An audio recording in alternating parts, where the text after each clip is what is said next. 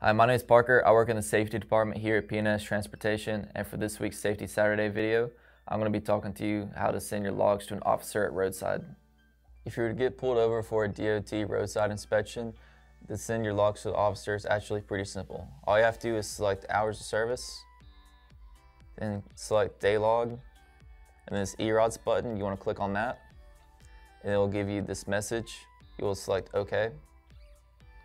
And he'll give you a confirmation number and you will type it in right here, or you can email it to him.